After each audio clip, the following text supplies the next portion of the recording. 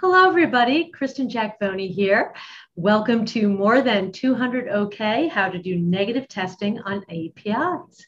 Unfortunately, I can't be here with you today as you're watching this recording. I am at a wedding this weekend. So if you have any questions for me, feel free to contact me through LinkedIn or through my website. Okay, let's get started. So why should you know how to test APIs?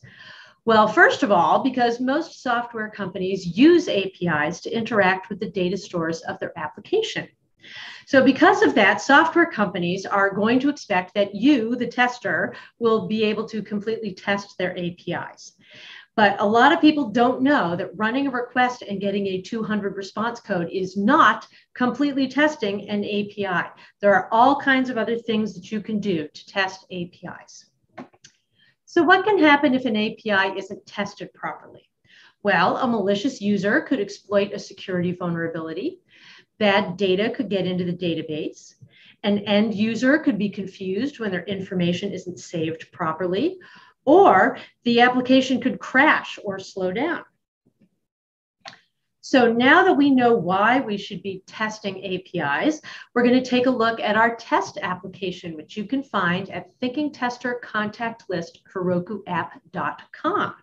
So this is a website that has an underlying API data store that you can use to practice API testing and see how your API calls result in changes in the UI, or vice versa.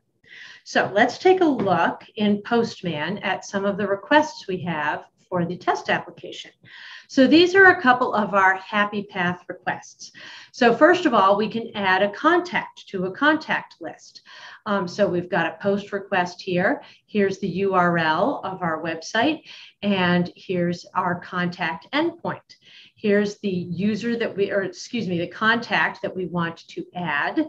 And then we're going to validate that when we add the contact, we're going to get a 201 in response. That's a response that means the contact was created. And then we're going to set our contact ID as an environment variable for the next request. So let's take a look at that. We can see that we ran the request and that the new contact was added. It came with an ID. Our test passed. We got our status code of 201. And then we also saved our ID as a variable for the next request. So our next happy path request is get contact. So we're going to try and retrieve the contact that we just added. So this is a get request. Here's our URL. Here's our contact's endpoint. And here's our contact ID that we're passing in. This is what we just saved.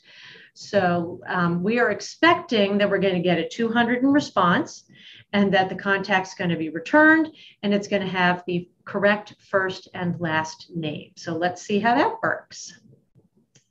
Yep, we get our contact in response and there's the first and last name and we get our 200 OK in response. So that all looks good. So those are our happy path requests.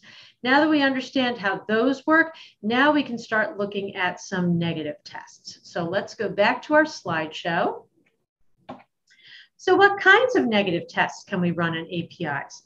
Well, we can run response code tests, which means if something goes wrong that we're checking to make sure that we're getting the appropriate response code. We can run security tests, meaning that only authenticated and authorized users should be able to get the information or add information. And then we can also run input tests, meaning that we can't input incorrect information, invalid information. We get an appropriate response if we try to do that. So let's start with negative response code tests. So here are some of the things that you could test. You could test that a request that is incorrectly formatted or has bad data returns a 400. And you would want to make sure that you're not getting a 500 response. 500 responses should be reserved just for server problems, like the server's down. You're going to want to validate on a 400. You could test that a request without an authentication token returned a 401. Or you could test that a request for a resource that the user doesn't have permission for returns a 403 or a 404. So now that we have those ideas, let's take a look at another Postman request. So here's our first negative test. So we're going to do a GET request. We're going to try to get a contact just like we did before with our happy path. But this time we're going to try to get a contact that doesn't exist. So we're going to want to assert that we get a 404 in response. Let's see what happens. Yep, we get a 404 not found in response. So our test passes. Okay, let's go back to the slideshow. And let's take a look at API security. So many API requests require an authentication token to prove that the requester should be allowed access. So you can think of that as just like being logged in when you're trying to interact with a website. You're not logged in, you're not supposed to be able to get anything. Some requests also require API keys, which identify which application is making the request. And if you don't have the appropriate API key, you shouldn't be able to get data in response. And then, even if the requester has a token and an API key, they still might not have permission to view a resource. For example, if I'm logged in as myself, I should be able to see my own contacts, but I shouldn't be able to ask for your contacts. Okay, so here are some ideas for negative security tests. So no authentication token. You should get a 401 in response. Or invalid or expired auth token, you should get a 401. Missing or invalid API key, that would be either a 401 or a 403 response. And then finally, user does not have access to the resource. You could get a 403 or a 404 for that response. So let's take a look at these in Postman. So here's our first security test. So in this security test, we're trying to do a post. We're trying to add a new contact. But here in our headers, I'm not passing in the authorization token. You can see the checkbox is unchecked. So when we make this request to Postman, we're not sending in that authorization token. So we are expecting that we're going to get a 401 in response that we're not authenticated. Let's see what happens. Yes, that's exactly what happens. There's our 401 unauthorized. Okay, let's take a look at bad token. So same thing, we're trying to do a post, adding a new contact. But here in the headers, you can see we're passing in a token of foo. Well, we know that's not going to work. That's not a valid token. So we are expecting in our test that we're going to get a 401 in response. And that's what we get. And finally, here's a situation where I've created two users, user 1 and user 2. And then for each of those two users, I created a contact. So user 1 created contact 1, user 2 created contact 2. And now what I am doing in this test is I am passing in the token for user 2, and then I'm trying to ask for the contact that user 1 created. And I'm not going to have permission to get that. So I'm going to expect that I get a 404 in response.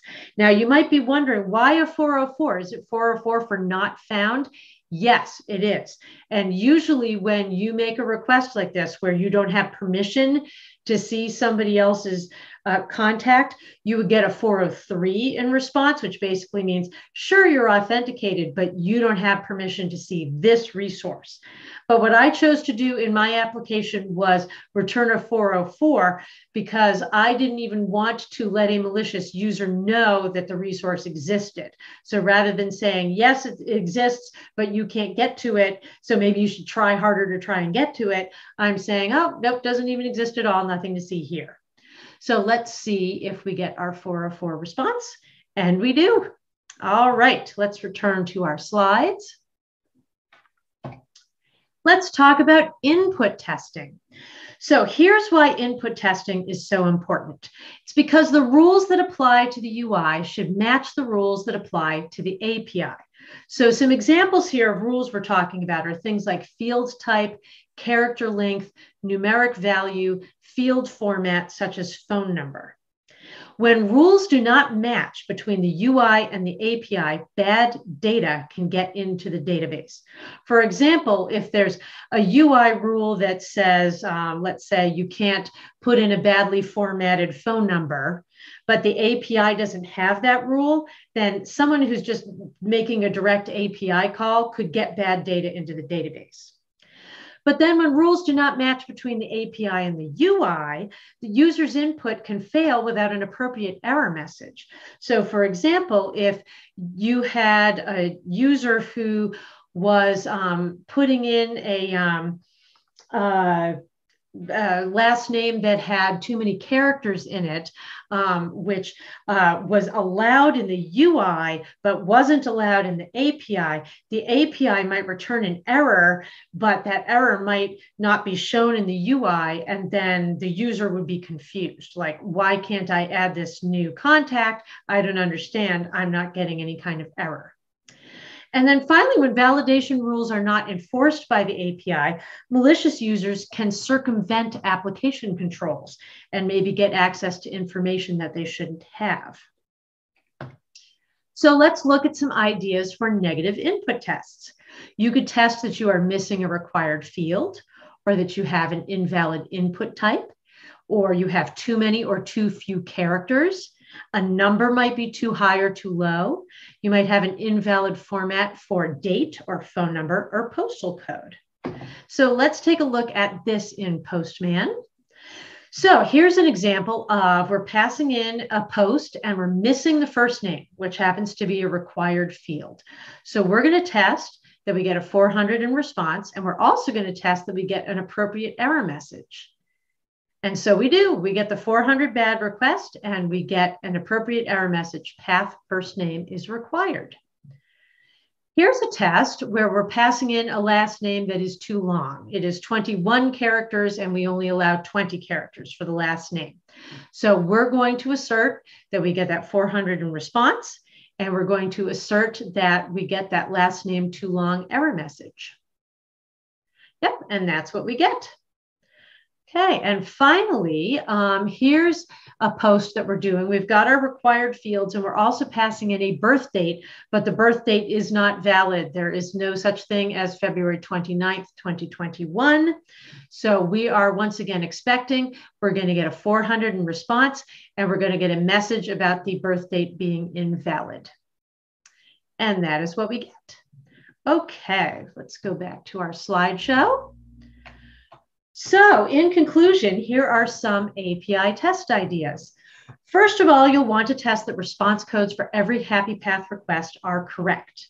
After you've done that, that's when you start your negative testing. So you want to test that your response codes for every negative request are correct. You can test that a 401 or a 403 is returned if the required security keys or tokens are missing.